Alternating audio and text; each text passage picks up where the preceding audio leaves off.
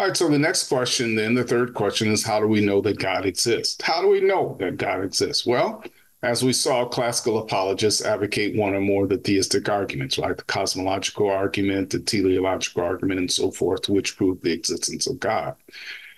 Evidentialists, on the other hand, typically rework these arguments into fact-based evidentiary forms, right? So they say, let's begin with the facts that we know about history and then move on from there.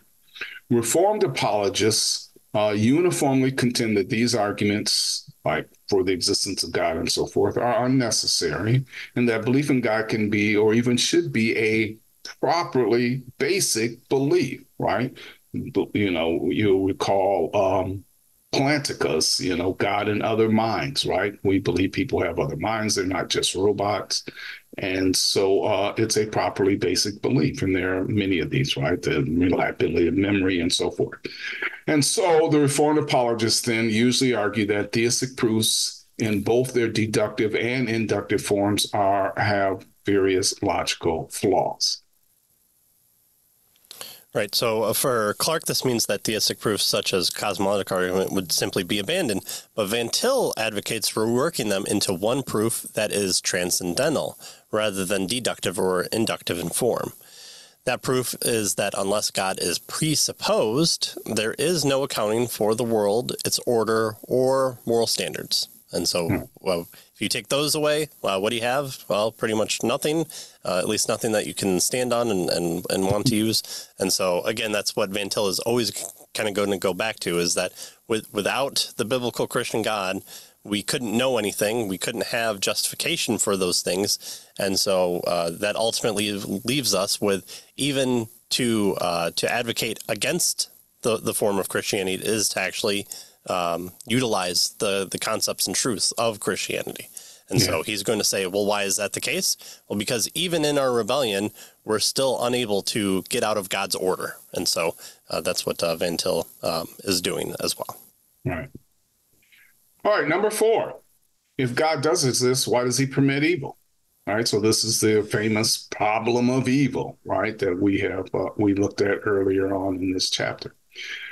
Well, as we saw in previous chapters, classical apologists focus on the deductive problem of evil, right? So the idea is, how can a good God exist with evil existing at the same time, right? How can God be all-powerful, all-knowing, and all-loving, and yet evil exists? So that's the deductive problem, right? It's an implication that there's some contradiction in claiming that the traditional concept of God and evil both exist. And so the usual answer that classical apologists give is that God permits evil because of the greater good resulting from creating beings with free will. So this is the free will defense of the problem of evil.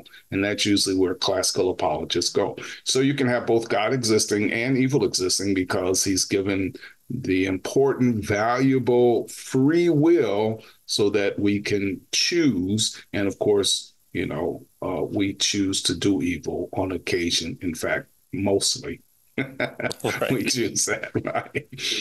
What about the evidentialist? Well, the evidentialist characteristically deals with the inductive problem of evil, right? This is the idea that does the great amount of evil count as significant evidence against God's existence, right? So it's not whether or not God and evil can coexist. That's the deductive problem. The inductive problem is there is so much evil. How can you claim that God exists, right? That's the evidentialist question that they're attempting to deal with. And so they argue, in effect, that the positive evidence for God's existence more than counterbalances the negative evidence of evil. Right. Well, then, the Reformed apologists generally object to the free will defense that the classicalist is the biggest proponent of, because it conflicts with the biblical view of God's sovereignty, with Plantinga being the notable exception here. Well, they also take to the exception to the evidentialist approach of weighing evidences for and against God's existence.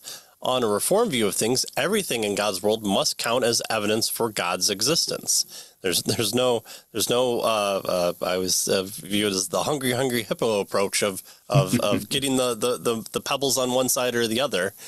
No, all of it, the entire board game exists based on the designer of the board game, and so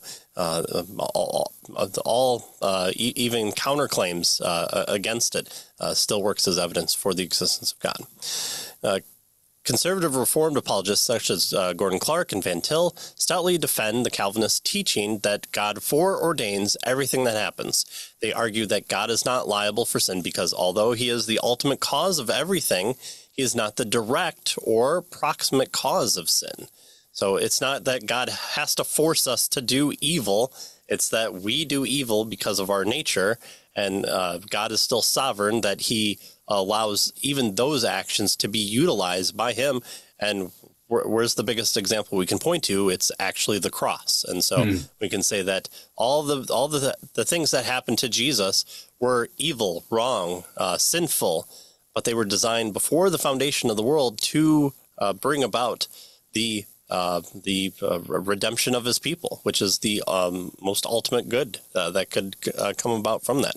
And it's written by the author himself. So he utilized even the birth of the most wicked ruler to the birth of the most insignificant peasant to bring about all the people needed for Christ to be crucified. So we see that as the big example. Right. And oftentimes this is called the greater good theodicy, right? Or like, for instance, with redemption. Redemption is the greatest good. And so God allows these things to happen to his own son in order to bring about the greater good.